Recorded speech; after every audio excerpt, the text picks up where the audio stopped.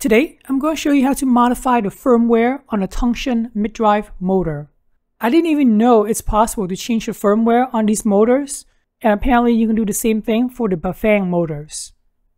Previously, I showed you how to build your own e-bike by installing a Tongsheng mid-drive motor onto your existing bike. It works great and all, but one other thing I noticed was that the display was stuck on 100%. After a long day of riding the bike, the battery was still showing 100%. I changed to another display, but still, I really want this display to work because it has vibrant, beautiful colors and the screen is fairly thin. It works great in the sunlight. Modifying the firmware will get you the screen working as well as changing the bike's characteristics. I cannot go into the details about all that because we're in the middle of winter, so I haven't ridden the bike in a while.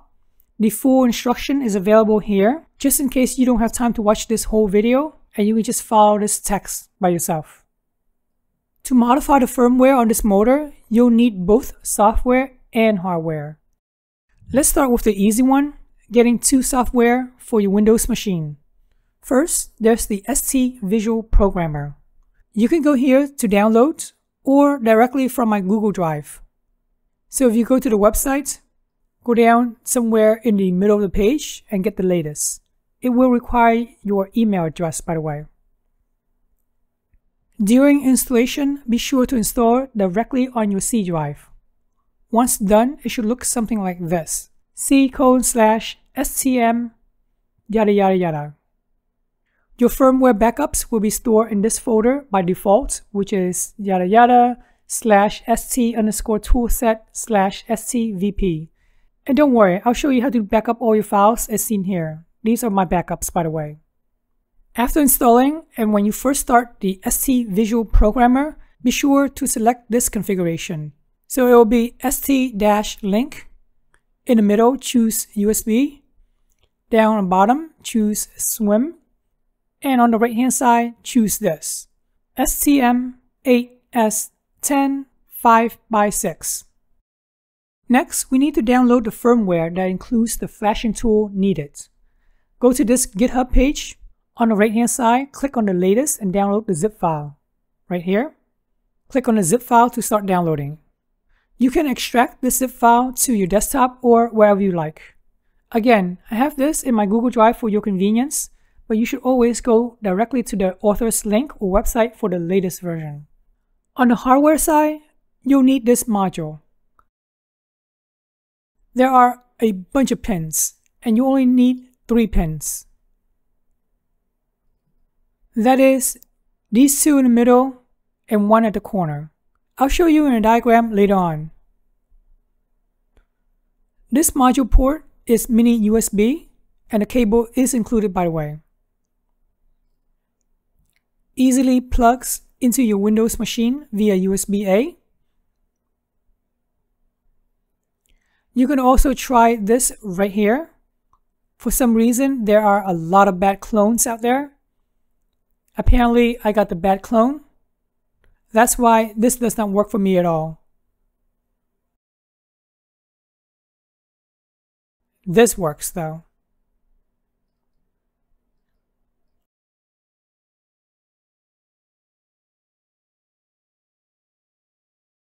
To get it working with your bicycle, the Tongsheng motor, you'll need an interface to go from this to this.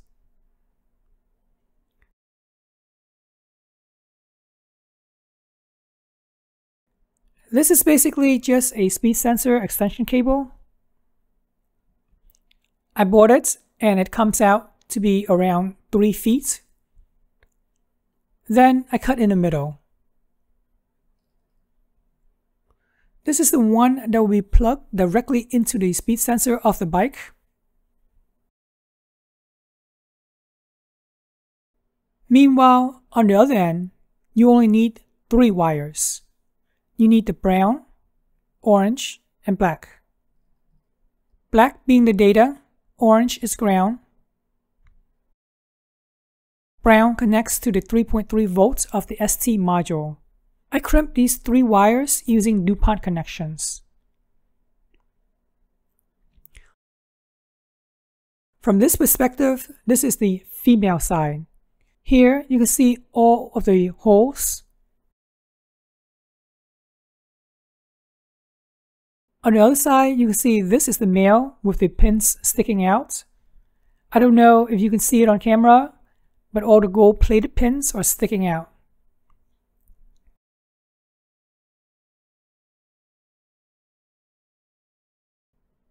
You won't be using this end, you'll be using this end. Feel free to toss this away because you won't be needing that end. You'll be using this end. Here's a closer look at the diagram. On the top, you can see the homemade adapter using the USB dongle. On the bottom is the ST-Link module that I highly recommend using. We're only using black, orange, and brown. I use a multimeter's connectivity test to verify the 3 pins that we need from the speed sensor cable. We got black to data, orange to ground, and brown to 3.3 volts. There is no 5 volts on the module, but 3.3 volts is good enough. Before programming the motor, be sure to remove the bicycle's battery or turn the battery to the off position. My fake USB dongle does not work, so I'm going to use the real deal, which is this ST-Link module. There was a cover, but I removed it to see all the labels on the pins. You don't have to take the case apart if you don't want to, but this is what it looks like if you do. In the ST program, go ahead and go into the first tab, Program Memory. Hit Ctrl R to read, and the data comes up instantly. If it does not come up, that means you got the fake USB dongle or module. If you want to, go ahead and save your configuration file. That way you can always revert to it if you don't like your custom firmware for whatever reason.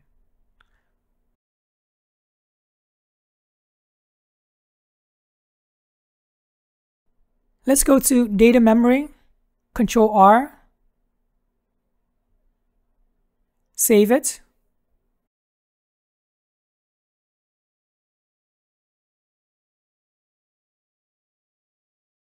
Finally, let's go to Option Byte, Ctrl R again. And if Ctrl R does not work, you can always go to Read, Current tab. Now that we have all 3 tabs backed up, we don't need the ST software. Let's close it down. Let's jump to the Tongsheng folder that you unzip. Find the Java configurator.jar. If your computer cannot open this file, you need to go here, download Java, and install it.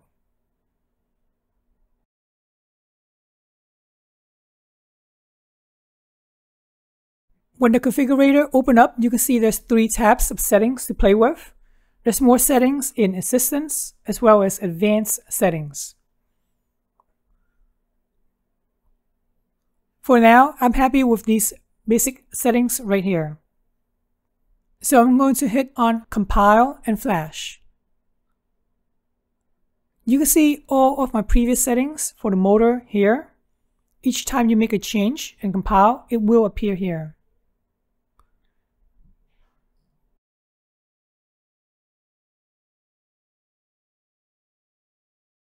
It took a while to compile the code, but once it's ready, it waits for you to press any key to flash. Ctrl C to cancel, just in case you want to back out at the last minute. We're going to hit spacebar to continue. On the ST module itself, you'll see it flashing red and green to let you know that everything's flashing. Once flash is successful, press any key to close this thing down. By the way, on this page, if your bike has lights, walk assist button, brake sensor, coaster brake, check all of those boxes as needed. Mine does not have lights nor walk assist. It does have brake sensor, but I cut it off already just to make the bike sleeker, less cables. But of course, if you uncheck brake sensor, then the throttle button will go away. So don't forget to enable brake sensor and check the box for throttle if you actually have a throttle button like I do. All of these INI files are located in the experimental folder. So let's go back to your main folder and go into the experimental settings. Rename the INR files as needed. So you can see that I renamed mine already. Tongue working. And I'm going to include this INR file just in case you built the same exact bike with the same exact specs. That way you can load up my INR file and just flash it straight to your motor, assuming of course you have the same specs as I do. And here it is again, tongue working. I'm sure that you're going to be playing around with all these settings available in all of these 3 tabs. There's a lot of settings. So every time you make a change, go ahead and rename the INR files to something that makes sense to you, so you can always switch back and forth as needed. If you make some serious damage or change to your firmware, remember, you can always revert back. So let's go back to the ST programmer. Go into the 3 tabs. Let's go to the first tab, program memory. Open the settings that you saved earlier. So here we go. This is the program memory tab. And then we'll go back to the program memory tab. And then go to the top button, which is program current tab. Once that's done, go ahead and go to the next tab. Open the files that you saved earlier. Go to Program, and then Program Current tab.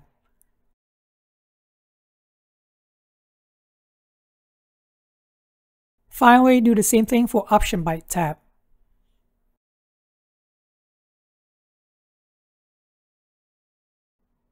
Program Current tab. So now that the cable programming is out of the way, here you can see that I reconnect everything back together. I wonder if it's possible if you can plug it in here and start programming.